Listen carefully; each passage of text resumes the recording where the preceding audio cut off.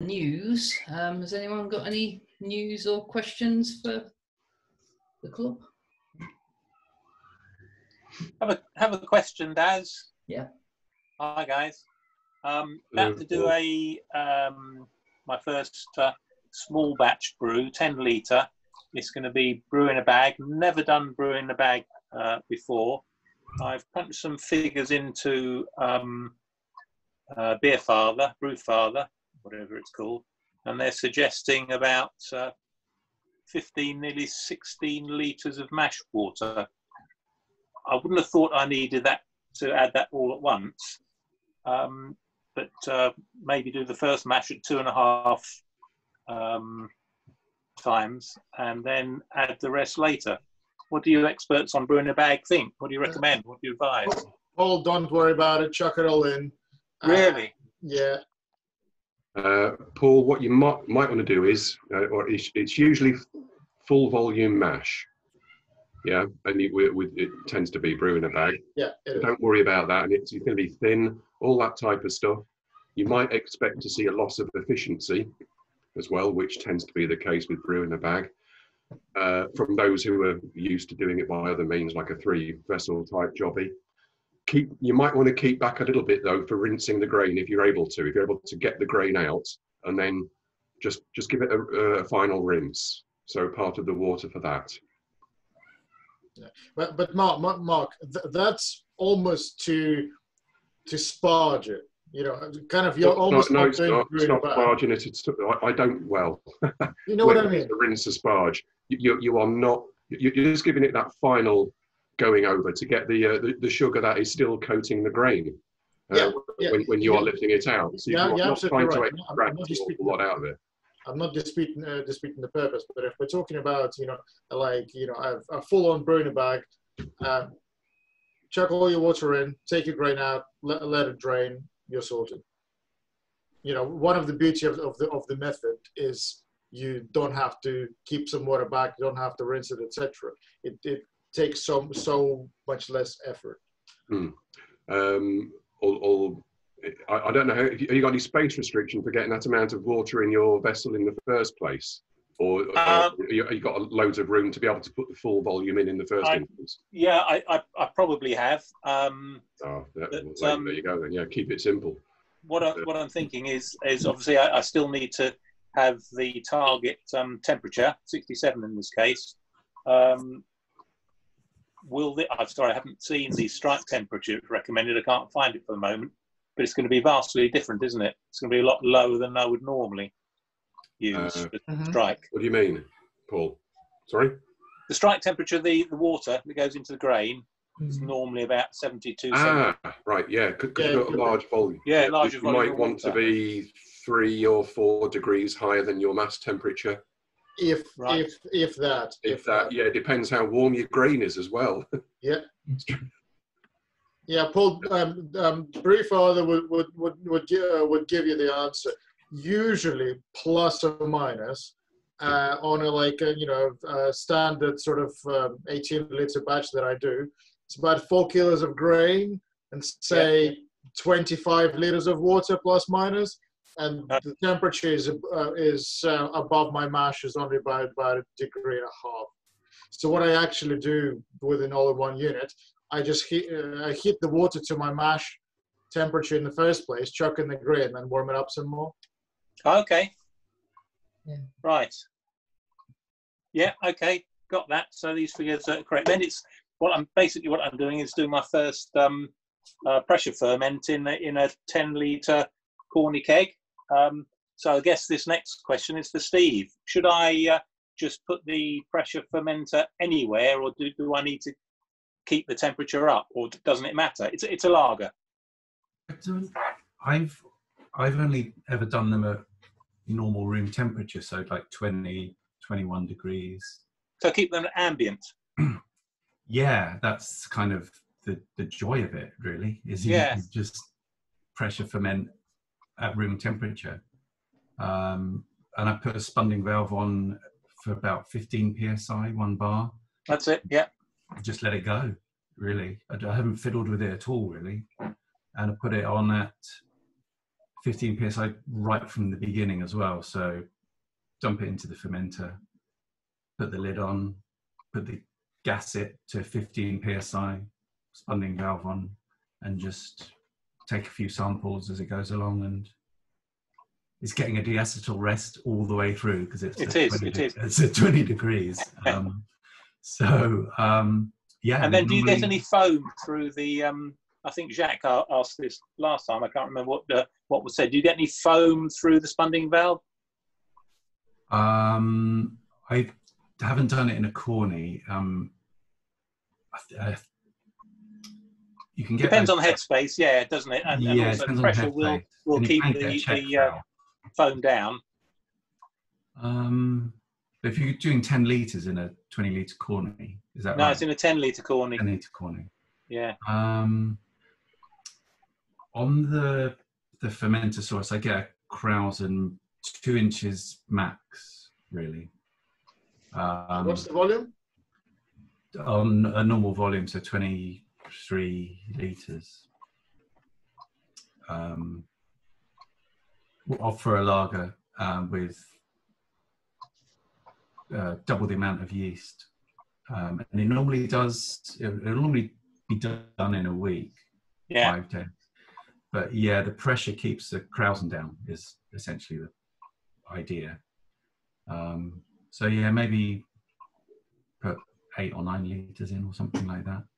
Yeah, yeah.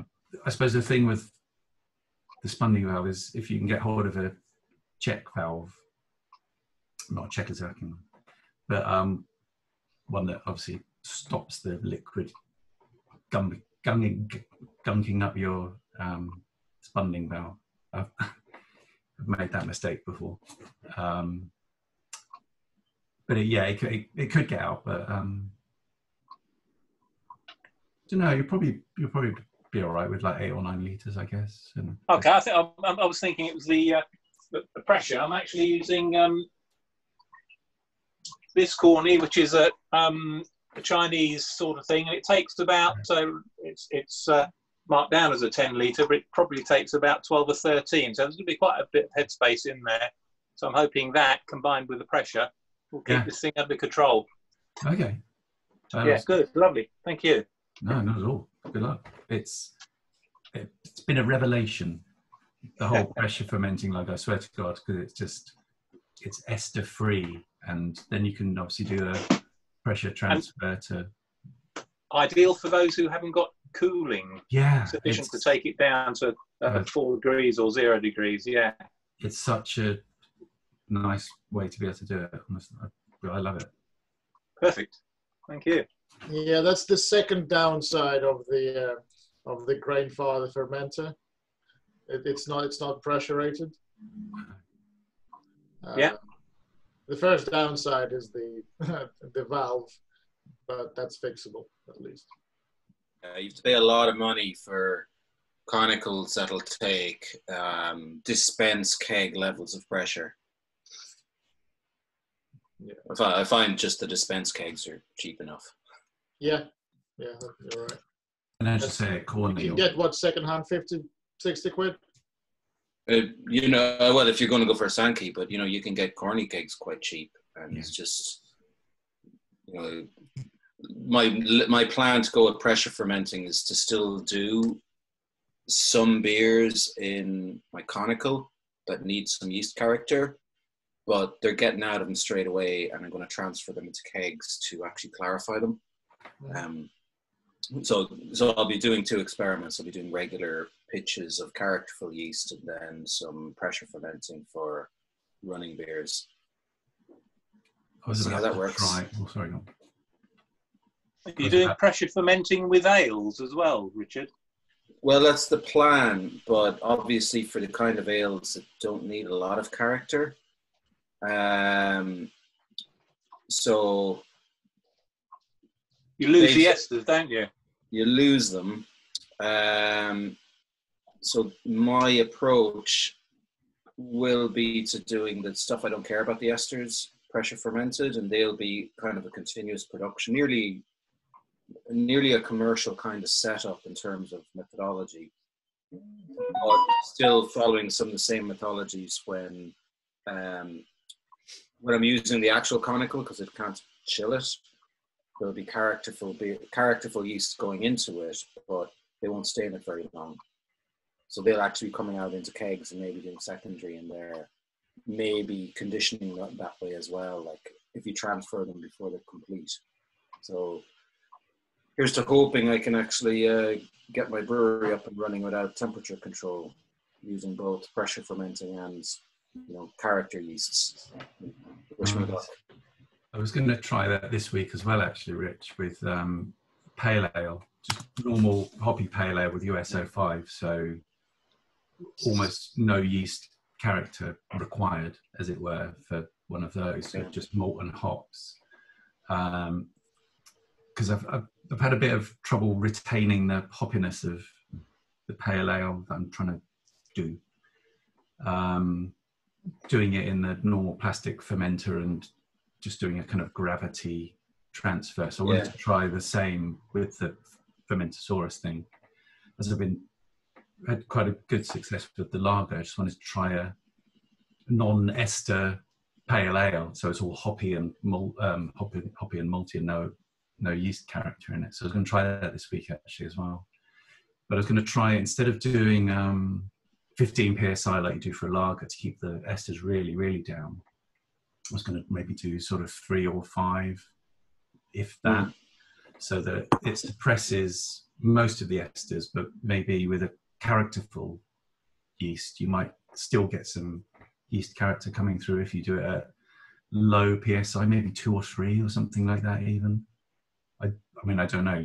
You're going to be experimenting with that, I guess. Yeah, you can fiddle with it. Obviously, start with trustworthy yeasts. Yeah. And be conscious of your pitching temperature. Some yeasts will be a lot more tolerant, and some yeasts won't. I've gone with a rule of thumb of 1.5 psi equates to sort of a 1 degree centigrade drop in temperature, if you see what I mean.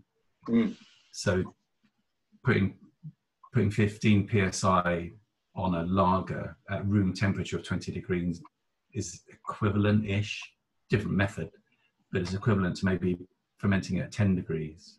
So I've kind of gone with that as a rule of thumb for, say, if you were to do a bitter, for example, then maybe you want to ferment it at 18,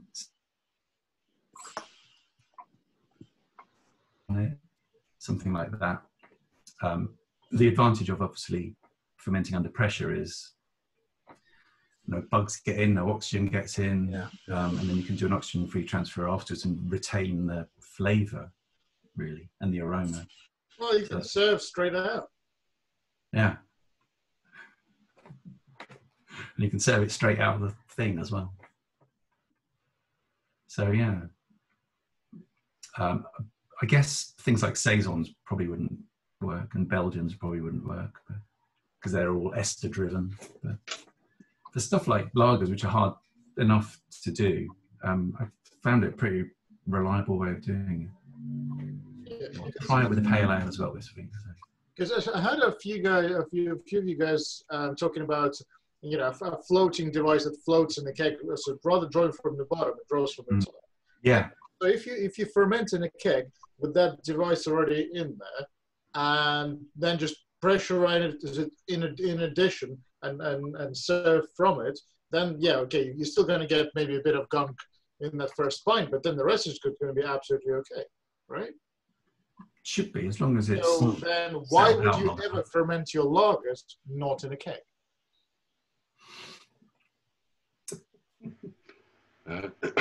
Start winning some lager competitions with that method. It makes you wonder. Well, we've got the Lager Than Life coming up again, haven't we? I suppose early next year, hopefully. Yep, I'm sure that quite a few people will be trying it out.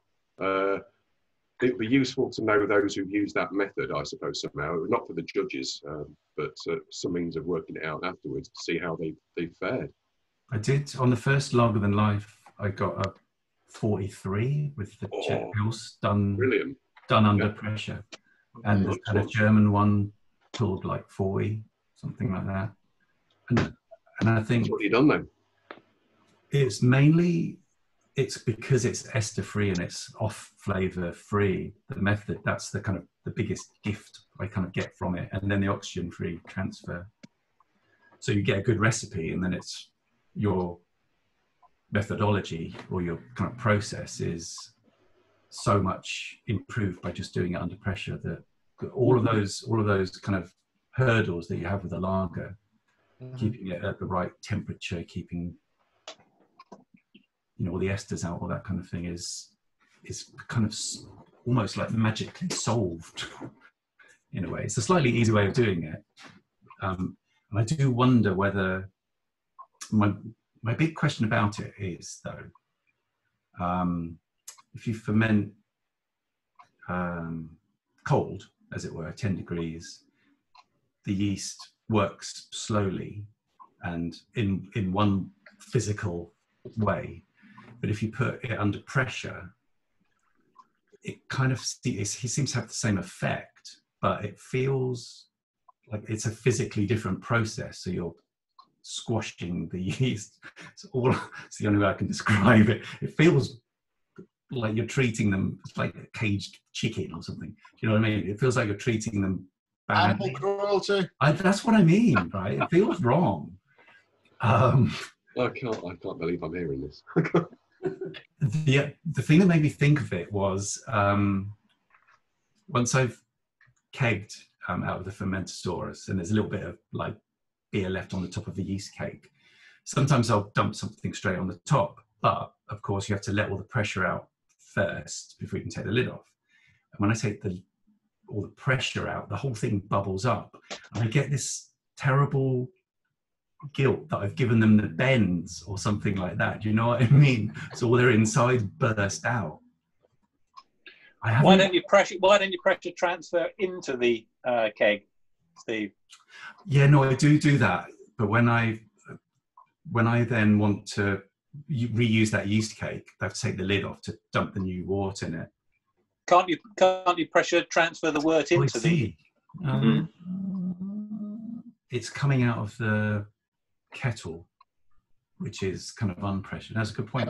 But if you put it from a kettle into a corny, pressurize the corny, then corny into the Fermentosaurus. Ooh, look at that. Yeah, I could do. And it might save giving the yeast the bends and sleep soundly at night. You've got to save yourself some consciousness there. I could.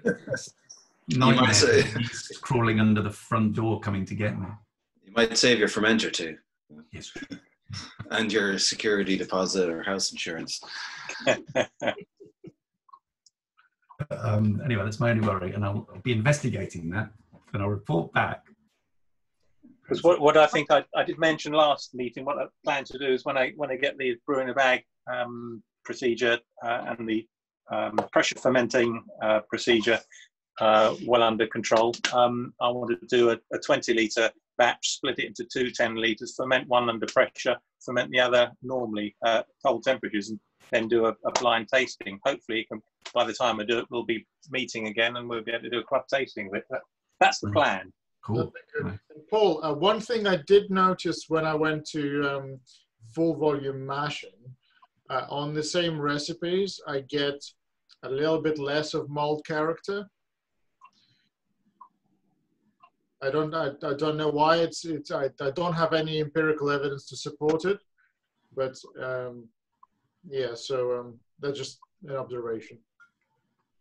Okay, so what I've done is taken a recipe here from Jamil. It's one of his recipes, and I've scaled it down by half. So you're suggesting I should maybe add a little bit more malt? We'll bring the ABV up a little bit. Yeah, so I mean, what kind of full volume mashing allows me to do is use a little more of those extra characterful malts. So for example, you know, like that's called Special B. You know, I can easily use 3% with the full volume, whereas before that would have been too much. As I say, I don't have any evidence to support it. I haven't done it side by sides, etc. But it feels like, you know, when I made the switch to full volume, and I'm not looking back for sure, that you know, it just allows me to up my recipes a little bit. Okay. Yeah. Gotcha. Yeah. Thanks. But like, you know, I'd recommend you go with what you would do normally and judge for yourself. Yeah. Yeah. Okay.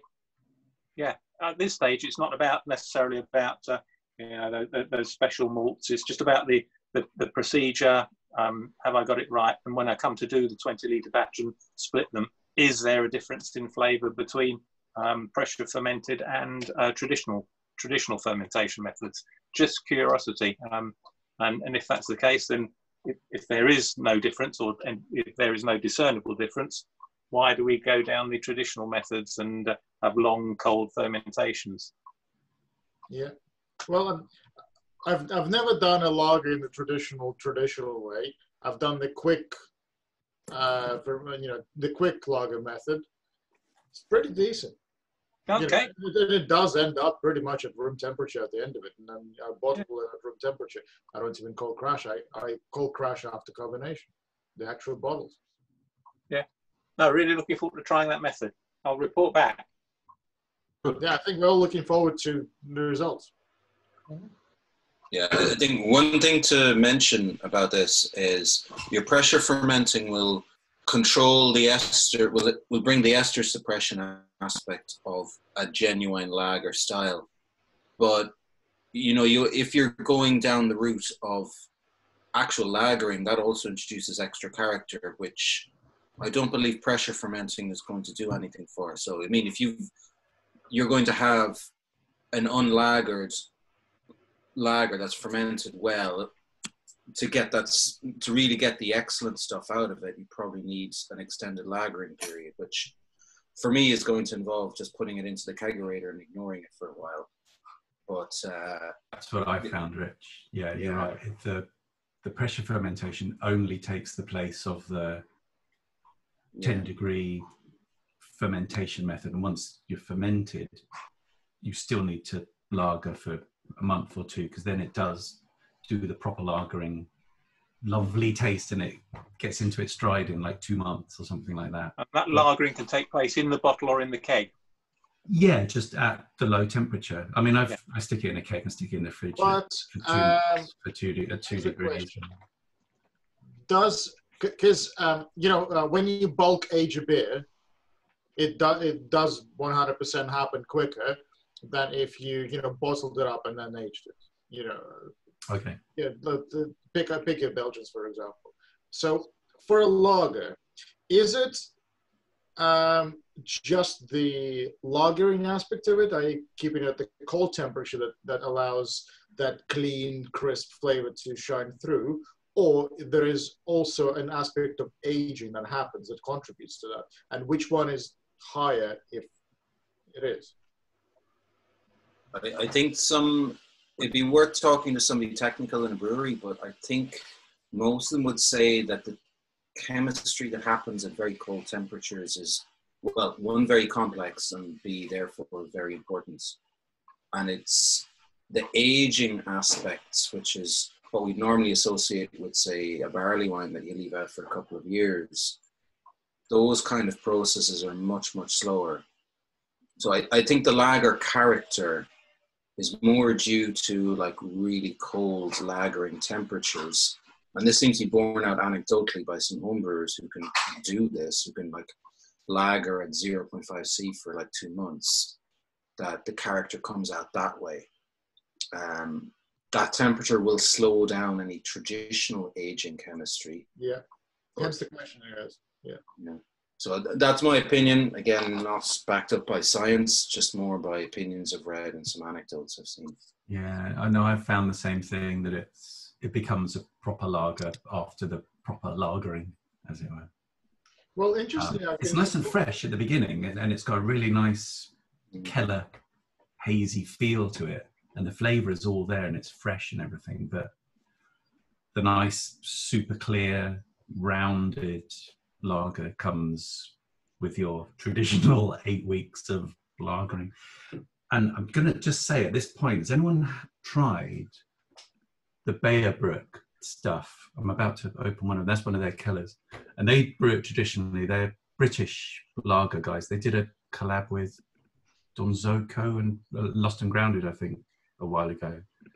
So I wanted to try some of their stuff, and I think they got in a German brewer, and they do it all properly and decoction. It's really, excuse my French, it's really fucking great. So nice. It's really, really good. Done the proper way, but then they're professionals with super amazing ingredients and everything like that. You know, we can get close. I've got mine side by side, and it's like, well, it's not exactly there, but it's, of course we can get not bad. I think highly recommend those guys. Don't curse me if I say it, but I think, you know, what I've seen in the homebrew scene over the past couple of years, and, you know, competitions and whatnot, I think an average homebrew is actually above an average commercial beer.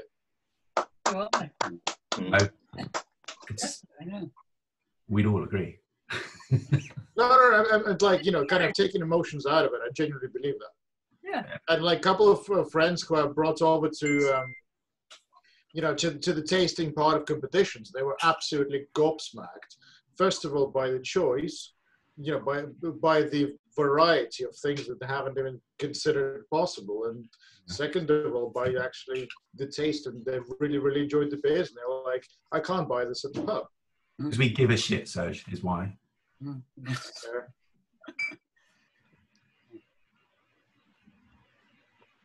I think my dinner is burning. You're decocting your dinner. I think I scorched it. Oh dear. Can I ask a question about dry hopping? Go for it. Because it's only the second or third time I've done it. The first time I did it, I chucked them in the demijohn, which is obviously a completely nightmare to get them out again. So I made that mistake. And the second time, I've just chucked them in like a week into the primary fermentation, and chucked them in a bag on top. And it's killed all the krausen. I'll show you it. I'll just turn my video around. I'm not sure if it's just about to die or not. So they're floating because they're wet hops. But I don't know, I'm worried it's all gone wrong. Does anyone basically, what do you do if you dry hop it? I generally only ever use pellets for dry hopping, so. And certainly wouldn't use wet hops for dry hopping either. You won't get any, you'd hardly get any character unless you have a whole load which will then act like a sponge and suck up most of your beer. Yeah, I think that's the mistake I'm making. It's just sitting on top of you store it like a whole bag of. Yeah, if you're going to use whole hops, you've definitely got to weigh them down. You could use like bag of marbles. Glass marbles. Yeah, that's what I did. I put some marbles in, but I did not expect them to be so floaty. I put like all the marbles I had in, but they're still floating. So basically, don't use wet hops for dry hopping. And if you are using, say, pellets, what do you do? When do you put them in? When the beer's done. Yeah. In the primary. Yeah, in the primary. Yeah, wait for fermentation to basically be done, then just dump them all in. The other thing that you want to do is agitation. You want to give them a good stir every day, or maybe even a couple of times a day, if you want to get it really to zing. I would avoid doing anything like that, just simply because, any danger of oxygen ingress is going to kill that. I mean, this has got like 180 grams in for 18 litres of dry hopping. And that was literally just dumped. When I hit final gravity, dropped it down to like 12, 13 degrees. And then literally I'd done the ferment as close as I could, and literally just opened the lid, threw them in, shut it down as quick as I could to avoid as much oxygen ingress as possible. And then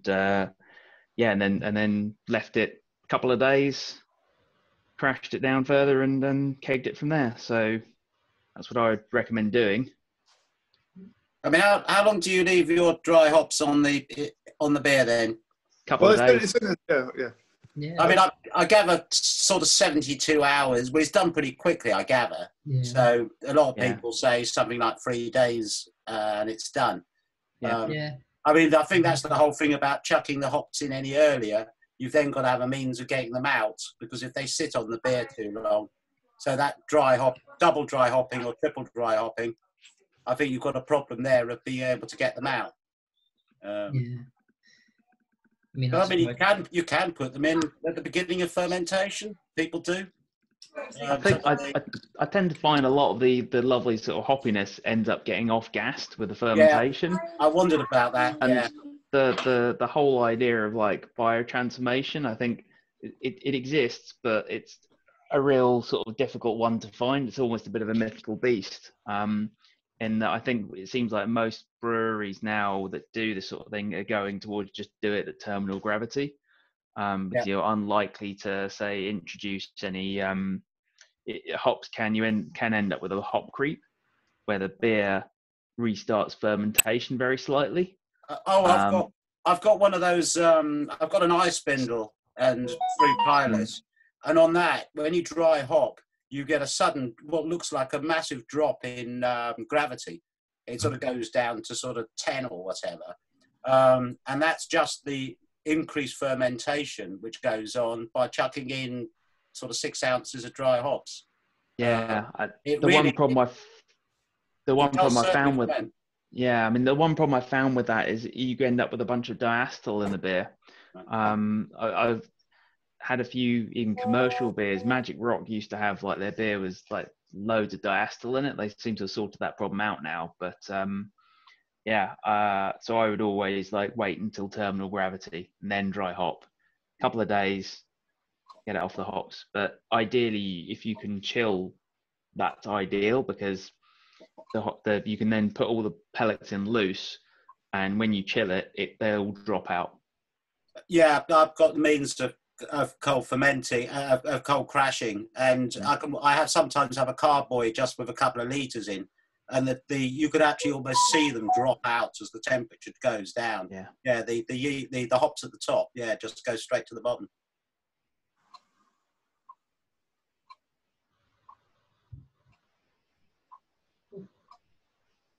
That help at all? Yeah, no, that's brilliant. Thank you. Thanks, guys. Any other questions at all? Yeah, can I ask a quick question about? Excuse me for turning my camera off. I'm eating my dinner. About temperature control. So I'm still brewing in a bucket, and really I'm trying to gauge it when it's going to be hot enough that it's going to be okay. Talk to me about sort of equipment that's good for temperature control. I live in a 1-bedroom flat. That's probably quite important. What's good, what's bad? What would people recommend?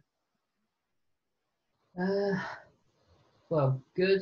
Obviously, if you've got a spare fridge, but space probably is an issue. You can shove a fermenter in a fridge and put a temperature controller on the fridge.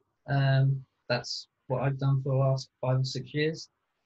If you want total Gesso system, you can get basically a builder's trug from like B&Q or any garden centre, and just put water in it and put your fermenter bucket in that, and that will stabilise the temperature quite nicely. It depends on how high tech you want to go or how basic. Or if your flat is not too warm, let it go ambient, as long as it doesn't go above about 24 degrees. That should be okay. What you won't be able to do is replicability, because with control comes replicability. So if you're not worried about that, then these are ales, presumably. You won't be able to do there's no lager.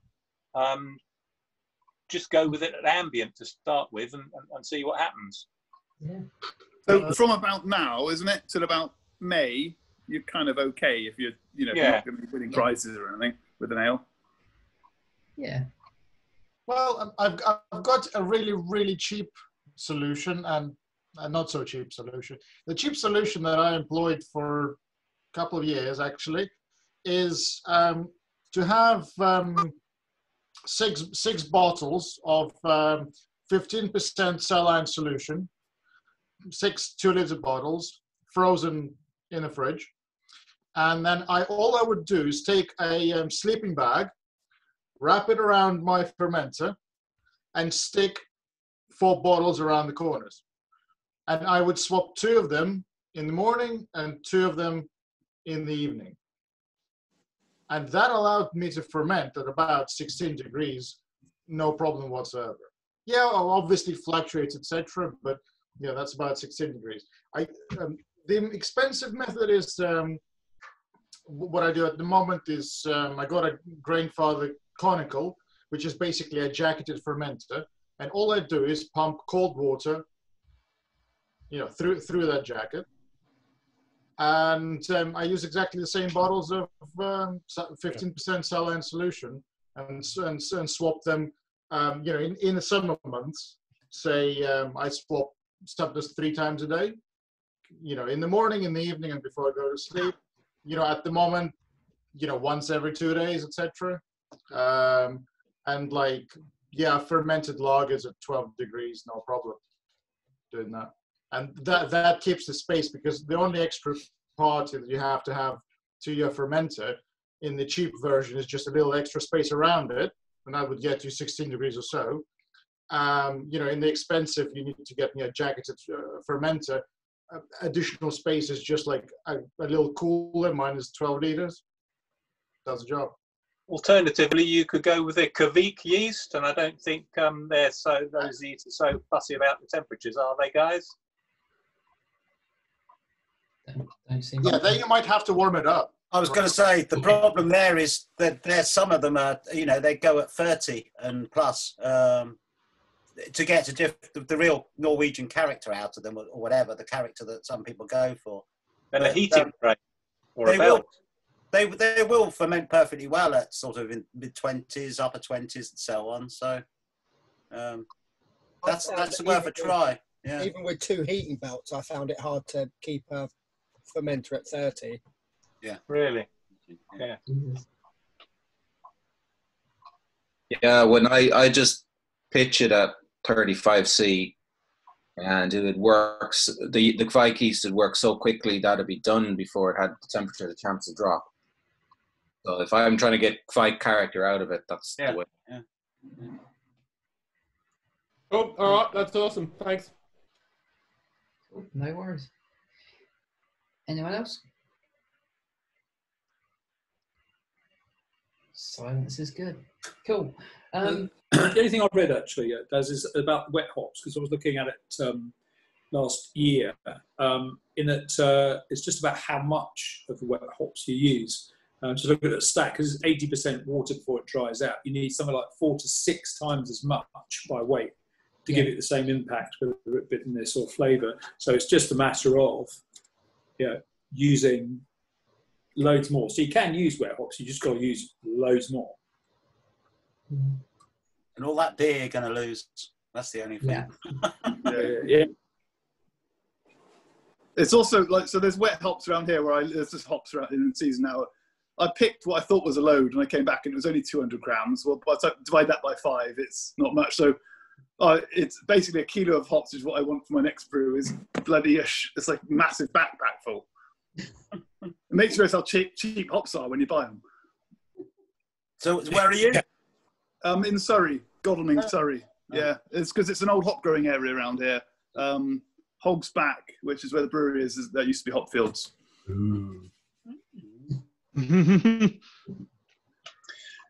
So I think one of the things that I've heard is about 8 times many wet hops as you would use dry hops. Yeah, and that does, as you point out, does soak up quite a lot of the work. But if you're running your work through a heat exchanger, what you can do as it gets low, you can actually press and squeeze the hops down with something, I don't know, potato masher or something like that, just to get all of the work out. Otherwise, yeah, you're right. You do lose a lot of work eventually.